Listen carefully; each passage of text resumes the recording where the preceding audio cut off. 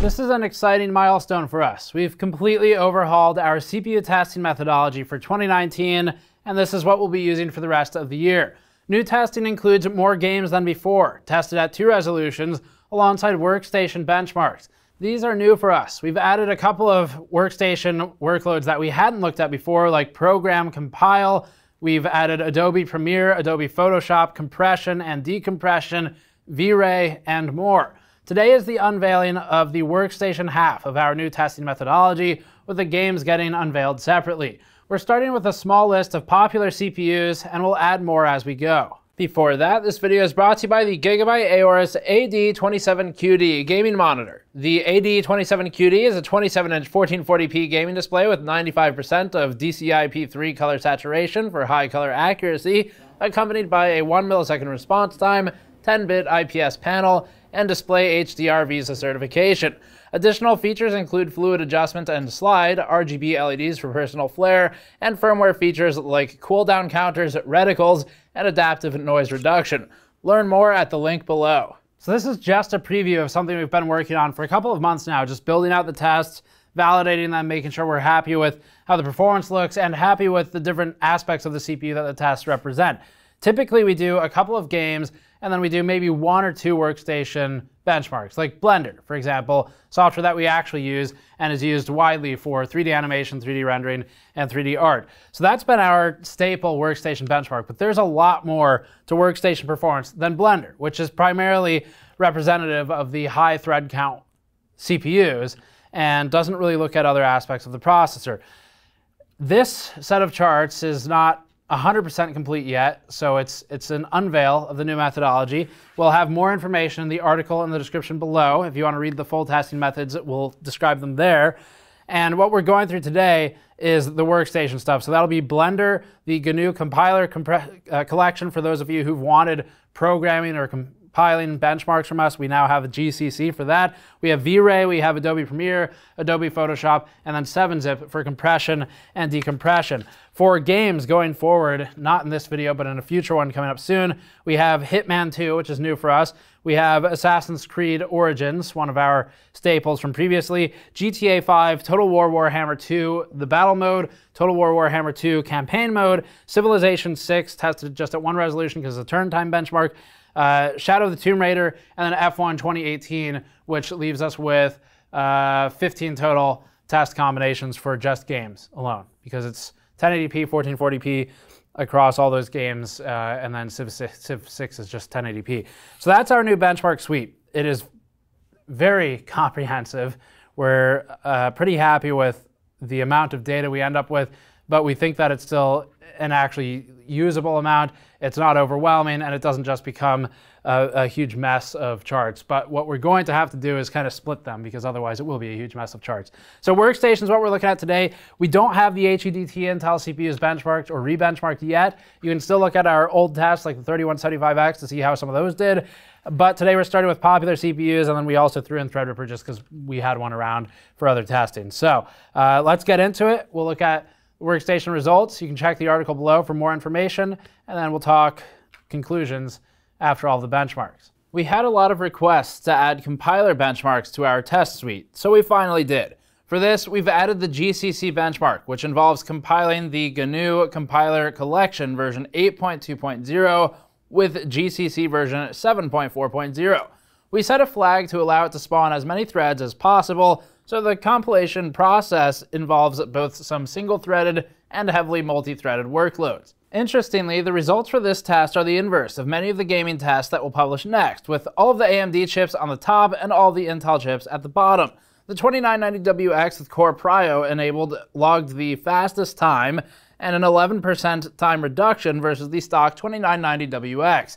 The AMD chips below this are ordered predictably. The 4.2 GHz 16-thread 2700 is at top, allowing the 2990WX a time reduction of about half, with the R5 2600 at 4.2 GHz following the 2700 next. This stack shows that frequency still matters, as it outpaces the 2700X stock CPU marginally. The R7 2700X's 8.7-minute compile time leads the 9900K stock CPU by 22%, a meaningful improvement overall. The 9900K leads the Intel CPUs, and again, the order is predictable. Other than the AMD Intel divide, the CPUs are logically ordered by the highest frequency and core count parts, with the stock 8600K at the very bottom. Frequency and core count are important factors, but they aren't everything, and this is one real-world workload that shows it. Cache, for instance, can also come into play in this type of benchmark. Note that other compilers may behave differently, and also that linking is a factor worthy of consideration. If using linkers that are typically single-threaded, this can pose a bottleneck. We are also doing all of our testing in Windows, and so Linux workloads would further exhibit deviation from what we're seeing here. 7-zip is next. 7-zip includes a built-in benchmark that can generate scores for both compression and decompression, measured in millions of instructions per second. Interestingly, decompression appears to be more thread-dependent than compression. The 9900K leads in compression by a good margin, with 21.4% more instructions per second than the 9700K when both are overclocked. This shows that threads still do affect the score, even though this chart lines up differently than the decompression chart we'll look at next. The worst performer in this category is the stock i5-8600K with only 6 cores and 6 threads, but the 32-core, 64-thread 2990WX only lands in the middle of the chart. We seem to be constrained, to some extent, by single-threaded performance. In decompression, however, Threadripper tears ahead of everything else, with 115% more instructions per second than the overclocked 9900K. The stock AMD R7-2700X and overclocked R7-2700 actually managed to beat out the stock 9900K, although overclocking to 5.2 GHz does allow it to regain the lead at the expense of power. The 2700 outperforms the overclocked 9700K at 5.1 GHz when the 2700 is stock, illustrating a limitation in the i7's thread count as the R7 gains a 5% lead. Even the R5-2600 at 4.2 GHz nearly keeps up with the 9700K. We're next using Puget Systems' Photoshop Benchmark. It recommends 32 GB of system memory, which is the main reason we now use 4 8 GB sticks of RAM for all of our tests rather than just 4 CPUs that can run memory in quad channel. We run the extended version of this benchmark, which produces 7 scores as well as an overall score to summarize them. Thread count isn't much help here, and the 5.2 GHz 9900K tops the chart once again. The chart is roughly ordered by CPU frequency, with the 2990WX scoring slightly worse than the stock R5-2600, even with game mode or core prio. The ordering by frequency is further illustrated by the 8600K at 5 GHz outperforming a stock 8700K, or the 9700K at 5.1 GHz outperforming the stock 9900K. Photoshop appears to be frequency bound in these tests, which includes the application of various filters, transforms, resizes, photo merges, and more. And if you're curious about the Intel HEDT CPUs, we first started using this benchmark back in the 7900 era, including most recently with the 3175X. Blender benchmarking has also changed with this round of GN's updated test methodology. We're keeping our in-house made benchmark scenes using realistic workloads with things like ray tracing and movie-ready render settings, also realistic effect, but we've eliminated Blender 2.78. 2.78 has grown long in the tooth, so we've struck out that Monkeyhead Render test, and the temperamental 2.79 splash render as well has been removed, leaving only the Blender 2.79 Monkeyhead Render and the GN logo renders. The Monkeyheads produce a varied workload on the CPU exclusively by using different types of textures, transparencies, and elements within the scene, while the GN logo hammers the CPU more explicitly with ray tracing and very, very high sample count for the final render. It's typically the test that causes unstable overclocks to reveal themselves as unstable. Blender is an important test to us because we actually use it, and it directly benefits us to know which CPUs handle it best. Let's start with the Monkeyhead Render. The 2990WX takes this test handily with its 64 threads, and the rest of the stack lines up in a similar fashion to the other thread-bound workloads, with the 9700K being the only CPU breaking the more cores, higher score pattern. The 2990WX finished testing in 10.9 minutes stock, roughly the same with core prio, and demonstrates clear value to professionals who work in tile-based rendering applications like Blender and Cycles. The biggest value add is when high system memory requirements exist, as this can rapidly exit the confines of GPU memory allotment, thus limiting usefulness of CUDA rendering. We still need to retest our HEDT Intel CPUs, so Threadripper remains relatively isolated for now. The 9900K at stock completes its render in 20.6 minutes, a time reduction of 11% from the stock R7 2700X's 23-minute render time. The 2700X comes close, given the price difference, and that's because Blender tends to favor thread count since it spawns 1 tile per thread. For the GN logo render, the TR2990WX obviously still leads, and will wait until further updates to the chart before it has any company. The 9900K stock CPU roughly equates an overclocked 2700 at 4.2 GHz, although outperforms the stock 2700X with a 6% render time reduction. The stock 2700 and stock 9700K also end up roughly tied, with the 8700K approaching both of these CPUs in performance. Premiere is a test that we've done in the past, but we haven't kept up with it faithfully due to the amount of manual setup required. This is something that we've resolved going forward. Our last Adobe Premiere test was with our old test methodology, where we showed the Intel 28-core 3175X proving genuinely good when overclocked.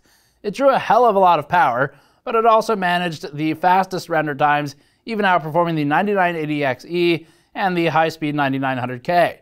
We haven't retested with our new test suite just yet, but we do have more mainstream CPUs tested for today. We've streamlined this process, and now we're rendering 3 videos. One at 1080p 60, it's a convention show floor report, one at 4K 60 with A-roll and B-roll, and one 4K video consisting entirely of charts. H.264 is our codec for these for now, with a high profile and 35 megabit per second output. Starting with the 1080p 60 A-roll and B-roll footage from a convention, where we used clips entirely off of our Panasonic UX180 and recorded through our Zoom audio devices, we get the chart on the screen now. We haven't yet put the HEDT CPUs through this one, so the 9900K's 3.9-minute render is at the top. Render time is reduced by nearly 8% with an overclock to 5.1 GHz. The 9700K at 5.1 GHz shows that, despite being frequency locked with our chart-topping 9900K, the extra threads are actually beginning to help more as Adobe Premiere Pro CC 2019 gets updates. The 9900K at 5.1 GHz holds a lead of 15% over the 9700K, advantaged by its double thread count. AMD's R7 2700 at 4.2 GHz and the 2700X finished the render in about 4.4 to 4.55 minutes, landing roughly equal to the stock 9700K. Despite increasing thread utilization, Premiere still likes higher frequencies. This much is proven by comparing the 2700 stock result of 5.2 minutes to the OC result, where we see a reduction of 13% versus baseline. The R5 2600 at 4.2 GHz does exceptionally well when considering its more budget-oriented positioning, although professionals who use Premiere every single day would still want to consider a higher-end option toward the top of the chart, or something we haven't yet tested. Our 4K 60 A-roll and B-roll render was more intensive, clearly, as it's dealing with a higher quality output and more pixels. The 9900K OC finishes this render in 10.8 minutes, which is a render time reduction of 10% from baseline. The stack is almost exactly the same for these tests, except the 2700 stock and the 8700K reshuffle, but they're within error margins of each other in both tests. The difference between the 2700X and a 9900K both stock is that the 9900K finishes its render in 13% less time. The chart render in particular seems to be a lighter workload on the CPU, and we'll be scrapping it moving forward. This is an illustration of a workload that isn't as heavily reliant upon the CPU, and we see CUDA kicking in to help more frequently with our chart renders.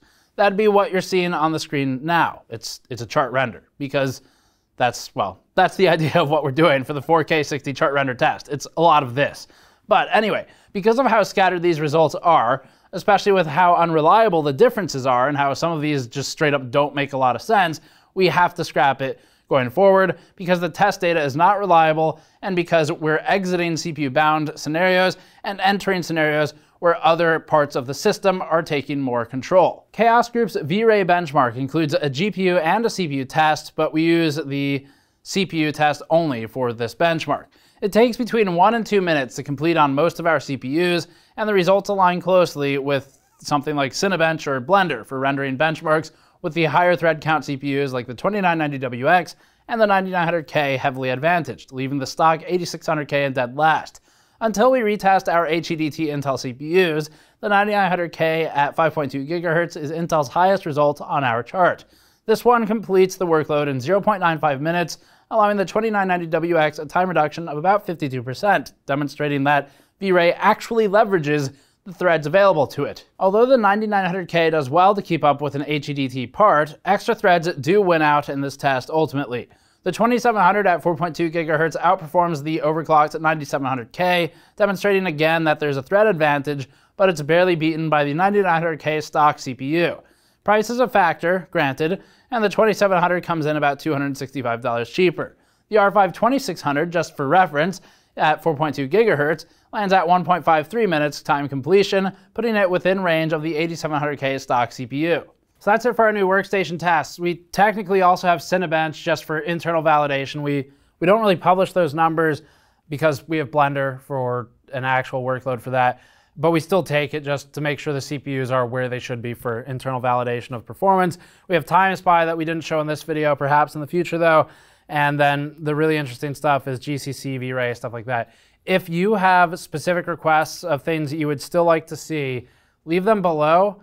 There's no guarantee we'll add them into this test suite, but we do actively take suggestions. These tests were advanced because of suggestions from our audience. So if you want to be considered, even if it's in 6 months from now, for additional testing, leave your idea below and maybe a brief reason of why you would like to see that, even if it's just, look, I'm a professional in this space and we use this application, we'll certainly consider it. So there's obviously a lot more that could be done, but this is the most comprehensive suite we've ever had for CPU testing, and we are greatly looking forward to continuing to use this suite, advancing it, and figuring out what new things it teaches us about processor performance. So for now, you get a recap of the 9900K, of the 2700 Series X and non-X, the overclock performance for some of those, and try to represent a couple of those charts as well, and then we'll continue advancing as Ryzen 3000 series comes out, and up until then. So let us know what you think of the suite. It's fairly comprehensive, but again, open to suggestions. Subscribe for more. Go to store.gamersnexus.net to support us directly for this type of multi-month effort, and you can pick up something like, for example, our GN teardown cubes, which have a 3D laser engraved logo, GN logo, with things like MOSFETs, capacitors, inductors, and fake VRMs. Probably can't turn that into a real one, but you could try. Subscribe for more. I'll see you all next time.